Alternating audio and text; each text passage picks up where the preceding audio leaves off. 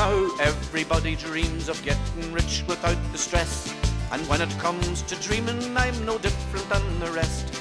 The other night when Gay was trying to make a millionaire, I couldn't believe my eyes to see the people who were there. The first one up to take the chair, I'd seen his face before. So Gay, he asked him, "What's your name?" Says he, "My name is Moore.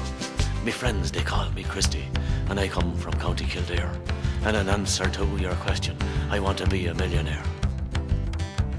Well, the first few rounds were easy, and most I managed to guess.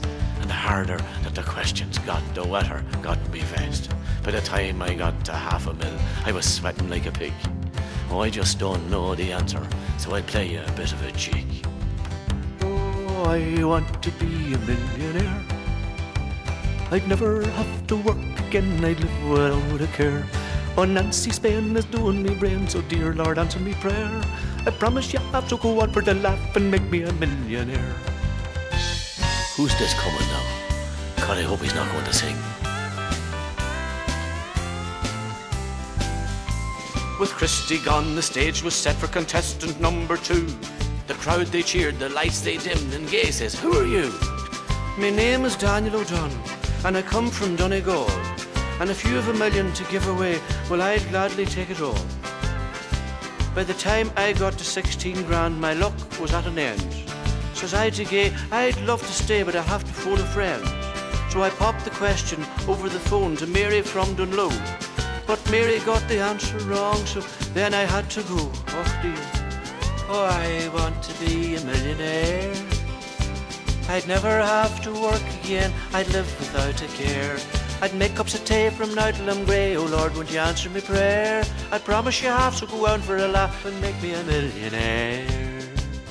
Oh look, yeah, there's a priest coming now. Well, now the time has come for someone else to use their brain. My name is Dr. Paisley, but you can call me Ian. If I should win this $1 million, I don't want no clever stunts. Just change it into sterling, for I wouldn't touch your punch. Well, the questions, they came easy. I couldn't believe my luck. But on the $1 million question, well, it seemed that I was stuck. Who was the founder of Sinn Féin was what the question said. I had a thought, this is a pippish plot, they're messing with my head. Oh, well, I knew the answer, but I had to let it pass. 'Cause knowing such information, well, was worse than knowing the mass. To get it right would start a fight all along the sandy road. My heart said take the money, but Ulster still says no.